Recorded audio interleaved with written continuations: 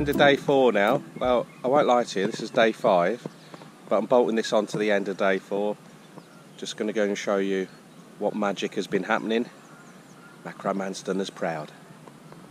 Now then, you'll see over there, there's the pipe for sucking the water out, which means they're pumping water back into here, which means all this bit is done, and round the back end of the lake as well.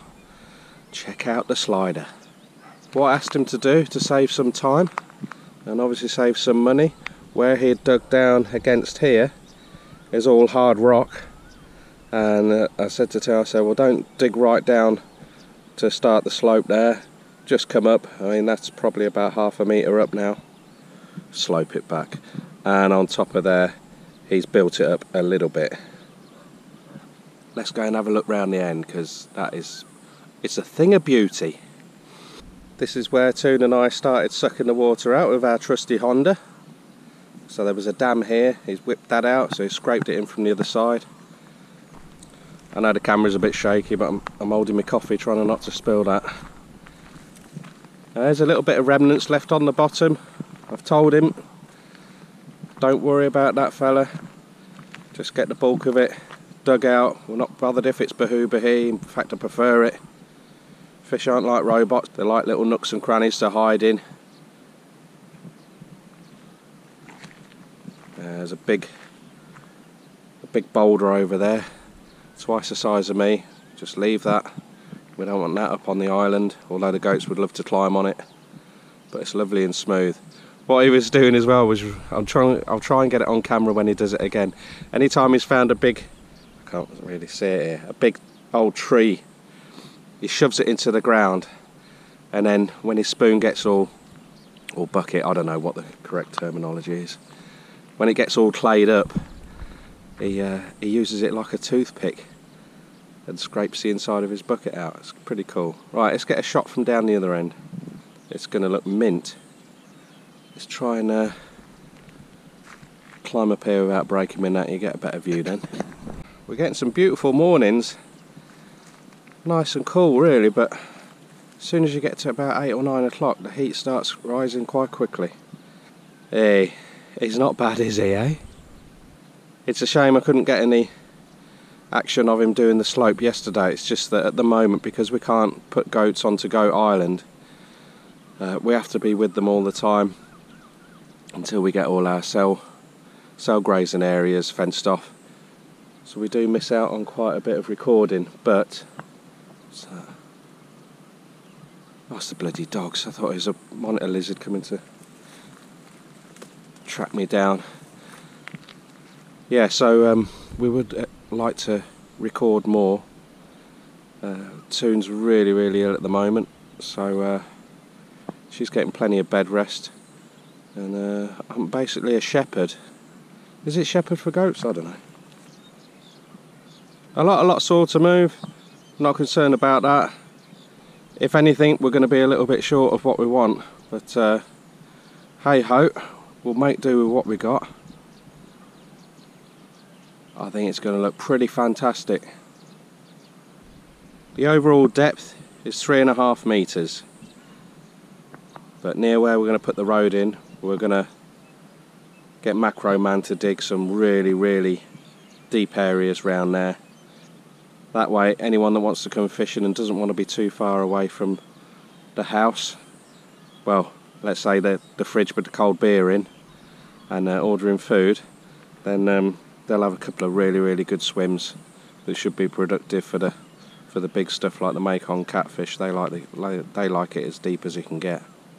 Water level when it drops, I suppose it's getting on for about a metre dropping, which obviously, even with my maths, means that there's 2 meters left.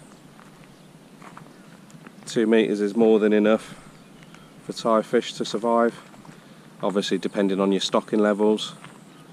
Ours won't be overstocked because we're going to have lots and lots of predatory fish in here, keeping the silverfish numbers down. If we need to put some air in here in the future as the fish grow bigger and bigger, then so be it. plans for the remainder of the dig. You can see here it's been left quite narrow. That's what we wanted. It's just gone in there and sloped it back. We're going to take out the road here. Remember, we've got the access road over the far side. He's going to put a new little bridge over there. This is going to be sloped all along here and round the corner to roughly about the Sadao tree, and then it's going to hook left. Now, money permitting, we're going to go wider there, the same over the far side that is done previously, and over the back end there's a separate bit that's all coming out, and that's where he's going to do some really deep areas. So there's going to be a lot less soil coming out this side. When he goes to do the far side over there, going to truck that out. We got a confirmed price with the boss yesterday. We've said we don't want the useless Kubota. That's probably a bit harsh, but next to useless Kubota then, while the soil's all wet, and in fact we don't want it when it's dry anyway. So what she said was she'll do $250 a truck. It's all inclusive for the macro and the trucks. Get it all spread out so the macro hasn't got to go spreading this out a second time, which is far from cost effective. And then once it's dry, Macro Man is going to come back with the big Ford tractor, which is out on another job at the moment, and is going to spread that all out for us. So it's not so much that we were just pissed off with the Kubota driver. We weren't particularly happy with him, I'll be honest about it. Toon was almost in full rage. But the vehicle just was not up to it, and even if it's dry, I know it's quite cheap at 400 baht an hour. No, it just doesn't shift enough soil in one go. So this will be all skinny along here, just all nicely sloped off. Hooks are left there, down to the Sadao tree that you can see on the top. And if he's done this really quickly, we'll change as we go along and get some more soil out there. Really, the higher we get it, the safer it will be for the goats. We just cannot afford for this to flood. Oh, I can hear cobblers started up. That means Macro Man has done his running repairs on it. He's changed the little teeth, well, say little, huge teeth on his scoop, on his bucket, and looks like he's ready for action. So that's the next day's recording, ready to start. It's midway through the afternoon now, and cobblers has only just been fired up this morning for about 2 hours. Macro Man levelled the soil that was in huge mountains, so he's got that fairly level for him to go over it later on when it's a bit drier. Use the Ford tractor. Since then, while they've been pumping the water out of here, this was quite a large expanse of water, so he's put another dam in just over there. I'll go and show you in a minute. And now they've done that, the water's dropping a lot quicker. So I'll go over there and I'll show you and talk through what we've got planned for it. You can see the water levels dropping quite quickly now on the right hand side.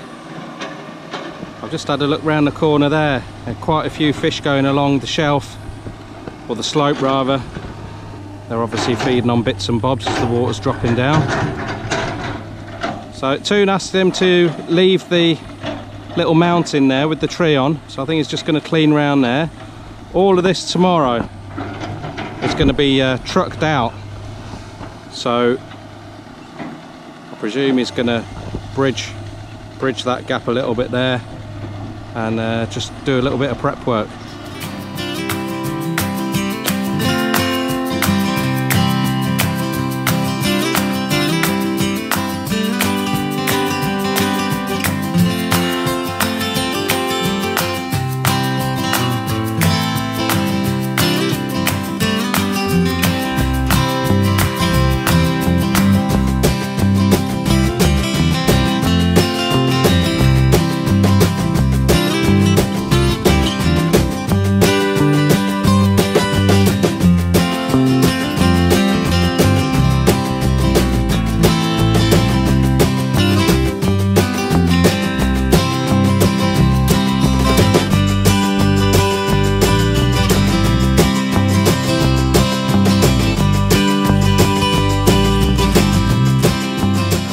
When they first started pumping, there was quite a waterfall effect there, and loads of catfish.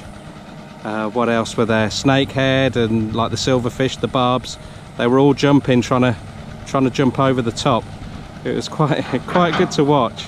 The reason that he didn't just break through and let the water through, which is what I thought he was going to do, he said as soon as he would break through there, the force of water on the other side, with it being so low this side, that it just would have washed the dam, so it would have undone a lot of hard work that he'd done. So he will be digging that out later. I tell you what, I thought it looked nice before, but now it's gradually filling up. Beautiful lines. Someone said quite a while ago when we had the initial outline dug, it had so many curves we should call it Pamela Anderson Lake. I think they got a good point. Oh, I can see loads of fish bub down the side. Let's go and have a look at the end. The goats have been making good headway through here. Horrible stuff, this. They don't like it initially. Well, they like to eat it, but they don't like walking through it. But once there's a little bit of a pathway through it, that's it. They'll all start going through there, and of course they're munching as they go. And it soon gets trodden down. Right, we've got a rocky outcrop. Come and feast your eyes upon it.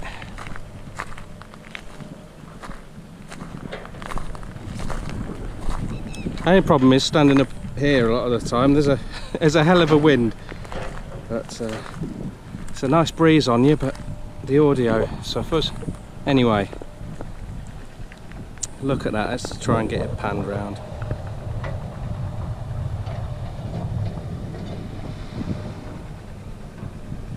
Poshest goats in Thailand going to be living on there.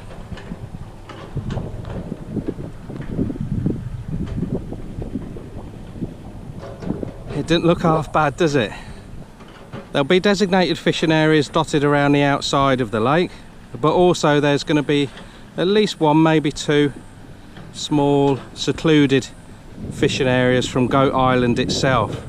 So for those of you that love goats, as long as you don't let them eat your bread for your bait, you can sit in amongst the goats and do your fishing that way, but no sharing the beer either. Old Geraldine, she likes a tipple. Each corner of the lake is going to be dug out quite a bit to create these sort of nice sized fishing areas. So I'm thinking over that side, probably about there, we'll have a nice shaded area for you to fish from, and steps down as well, so as the water goes up and down it won't be dangerous landing these huge fish. One of you guys said came up with the idea of fishing platforms on pontoons, so as the water goes up in the rainy season and drops down in the dry season, they would just go up and down with the levels of the water. It's a nice idea. It's something that we did think about before, but I think it's going to be a cost issue at the end of the day. It's costing enough to do this, and we've still got to put the goat house on here. Well, it's definitely a huge project, far bigger than anything that we've tackled before, me and Toon, but not at all daunting. We've got conviction in our actions, and we've thought about this for a long time. Yeah, I know the goats is something fairly new, but this creation behind the back of me, that's been in the planning for a long time. There's still plenty of other development to go on in the land. We've got quite a few rye behind here. This is where we had our first go at doing rice, which although was enjoyable, it didn't make any money. It saved a bit on animal feed, I know, but it really wasn't worth the effort, and at the end of the day it affected my asthma and Toon's hay fever far too much. So now we just buy the rice from neighbouring farms, but that won't be continuing for quite some time now because no one's growing any rice at all. Well, no one's growing anything really. So the plan is all this area here, all these rye here, leading up to the eucalyptus. We've got about 3,500 eucalyptus trees there. So butting up to those, we're going to be growing additional fodder for the goats. I don't know if it's going to be napier weed. There's another couple of types of grasses as well that we could use. But there's lots of things we're going to be growing for them. We want to be self-sufficient here as far as the goats go. We don't want to be buying any food in. Yeah, I know we'll be getting pellets and that sort of thing just for the mothers, the new mothers that are given birth. But apart from that, guys, we're really going to concentrate on trying to sustain our own herd without any input from outside. If, however, we get to so many numbers in the future of goats, then, well, if we've got that many, as in sort of like 200 plus, we should be minted by then. So we'll buy an old banger, an old pickup truck, and we'll go out, we'll cut extragates in just to supplement all the food that we're growing on here. But there's rye, well, there's 50 rye in total, and I'm sure we can keep a good head of goats here and keep them all fed from here. That's the plan anyway. I'm sure it's possible with cell grazing and keeping the herd moving around, and if it all goes tits up, someone can buy it for an absolute bargain, can't they, eh? And I'll go back to England and start teaching health and safety again, eh? Death by PowerPoint. Don't think so, jog on. Right, I need to get back and stroke a goat. Look forward to seeing you on the next video, guys. I'll just go and watch Macro Man for another 5 minutes.